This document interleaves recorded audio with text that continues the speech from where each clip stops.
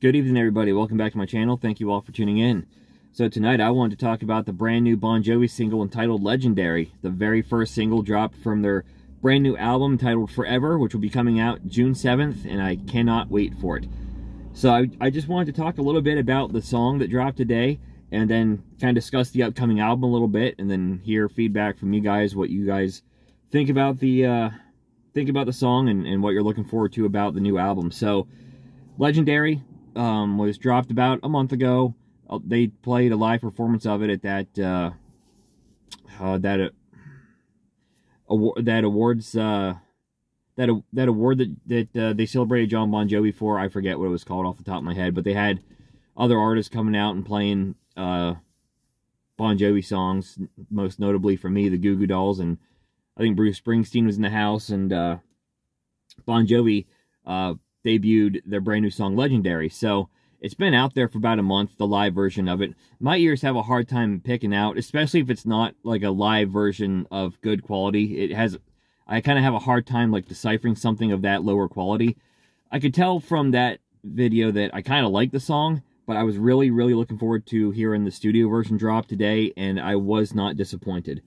First of all, Bon Jovi's not doing anything new here, nor are they releasing a song that is Living on a Prayer Part 2, or Bad Name Part 2, or even It's My Life Part 2. What it is a song that I think fits the band this stage in their career. John, obviously coming off of vocal surgery that he had last year or the year before, sometime after that really horrible, disastrous tour in 2022, where John sounded absolutely terrible. And the surgery sounds like it was a success. I think John sounds better on this than he sounded even on the 2020 studio album, and certainly better than he sounded during those live shows back in 2022. The song itself, it's a Bon Jovi song. I mean, it's exactly what you would expect. It's exactly what I expected. It's a song where I think John stays in his lane vocally. He's not trying to do anything that his voice is no longer capable of doing, which is a good thing. The chorus is big, which you would expect from a Bon Jovi song. The chorus is big, and it's catchy, and it sticks in your head. And I love the sentiment of the song. I saw an interview, John talking about the song sort of being about stopping to sniff the roses, so to speak. I'm paraphrasing a little bit, but the song talks about it just kind of shrinks the world down, I guess, as after 2020, where John saw himself as a news reporter reporting on all the events that were going on in the world around us. And this song, he just kind of draws it back, and he's talking more about the friends that will stand up for him. And he makes the Van Morrison reference of a brown-eyed girl talking about his wife, Dorothea, and how she still believes in him in Legendary. And it's just a great song with a great message and a great sentiment. The music video is pretty cool. I watched it at work, so I didn't like really pay, I didn't really like sit there and analyze it, but I got to kind of intake some of the visuals, and I really liked the band playing in front of like the big moon, like in the field and stuff. It's like the perfect visual because it feels like a real summertime, nighttime kind of a song to me. Like, I mean, it's nighttime right now. The weather is gorgeous outside. Like, I could really easily just roll the windows down and pop Legendary on, blast it as loud as I freaking can, and then just go drive in the back road somewhere. But that's just the kind of song that it feels like. So I like the song a lot. I don't think it's a top-notch, top-shelf Bon Jovi song. I probably even prefer This House Is Not For Sale, but I do like Legendary better than anything off 2020, and I enjoy it. I think for what it is, it's really good. The album cover was released today as well. I think it looks really cool. It's another black and white photo that features pretty much just John, but I think the concept of the cover is a lot better than the like political poster of 2020. This time, John standing at a crosswalk with his Bon Jovi Forever jacket on, and I can't tell if it's like the other members of the band. There's like blurred out people walking. I can't tell if it's like other members of the band or if it's just random people. If it's other members of the band, that's really awesome. If it's other people, then it probably should have been like the other guys in the band. But either way, I think it's a really cool album cover. I like the design. I like the concept of it. pretty sweet. So, as I mentioned, the new album is entitled Forever. It's coming out June 7th this year. I can't wait. I'm going to pre-order it tomorrow, and I'm not even a big pre-order guy. I just miss the days of being able to go to a CD store, even if it's Walmart or Target, and being able to pick up the new CD that, you know, Bon Jovi or whoever it may be, and being able to just sort of take it home, enjoy it on the way home, listen to it on the way home, listen to it at home, and just kind of immerse myself into the new album.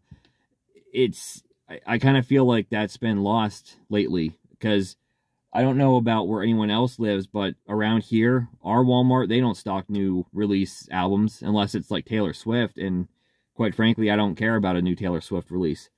They, like is the case with Metallica. Metallica's about as big of a name as there is in rock music anymore. They didn't have the new Metallica album for, I don't know, at least a week. I was surprised that they actually had the Stained album last year. I kind of wasn't even expecting that. So I pre-ordered it because I want this thing when it comes out, and I don't want to have to, you know, take any chances of not finding it or whatever. And there's nowhere around here. There's nowhere else to go and be sure that anybody would have it. The closest FYE to me is an hour and a half away, and heck, there's no guarantee that even they would have it at this point in time. So I'm pre-ordering it. The track listing was dropped. I want to go over that real quick. So Legendary is going to kick off the new album. That's an interesting choice to me. As much as I like Legendary, I think it kind of feels like a good album closer, actually.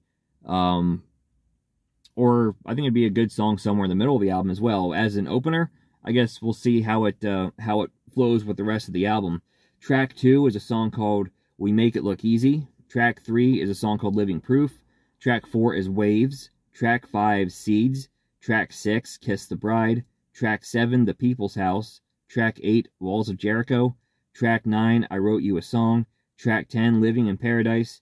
Track 11, My First Guitar. Track 12, Hollow Man. So those are the song titles.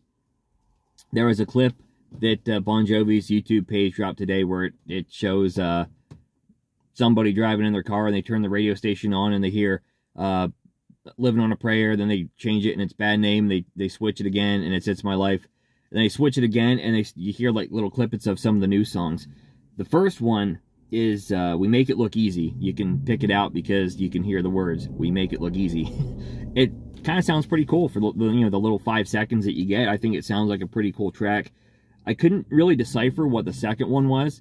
The third one kind of sounds like it might be the song Waves, because I heard something about, I think something about the tide is high or the tide is rising or something. I heard something about a tide, so I'm assuming that it's the song Waves. I think all 3 songs sound pretty cool, so I'm really looking forward to this album when it comes out. I don't know if they plan on releasing another single before then. I kind of hope they do. I don't know which one it would be, but it would certainly be great to hear another track before it drops. Typical Bon Jovi, you know, as much as I love this band, as much as they are my favorite band, they almost always seem to put at least one song on the album that I don't like. Who knows, maybe this will be the one that sort of breaks the mold, I guess. Maybe I'll love all 12 of these tracks, but I'm kind of glad to see that we're back to 12-track albums. That's what I like with Bon Jovi. That's what they almost always went with, from New Jersey all the way up through What About Now, and then again with This House Is Not For Sale, were all 12-track albums. So I'm kind of glad to go back to that mold there. So overall, I did want to share one more thing too. I saw an interview with John today.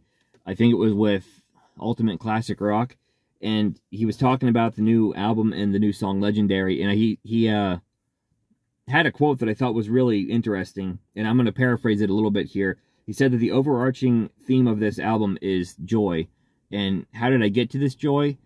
I had to work through a lot of dark misery, and I'm pretty sure he's referencing his vocal problems a few years ago. So I thought that was a good quote from John. I think it really sheds some light on what this album's going to be about and what Legendary's about. So good stuff. I am so happy to have a new Bon Jovi song and a new Bon Jovi album coming out, because I'll be honest, 2 years ago when I saw how bad they were struggling live, I was afraid that it was the end. And I never got to see Bon Jovi, so hopefully I'll still get a chance to go see them at some point. Hopefully, knock on, I don't have any wood in here, but knock on wood, Maybe Richie will be back by that point. That would be awesome. But even if not, I still want to see John before he hangs it up. I was afraid that it was going to be the end. I thought 2020 was going to be the way that they went out, and that, to me, was not a very good record. So I'm happy to have this back. I think John sounds as good as you could realistically expect him to sound at this point. I think he sounds better than he did on 2020. So far, this all sounds like it could be the album that followed up This House Is Not For Sale, which is, to me, I'm perfectly happy with that because I love that album. And so far, I'm liking what I hear with this one. So drop your thoughts in the comments below about Legendary and the new upcoming album, and I will catch you all in the next video.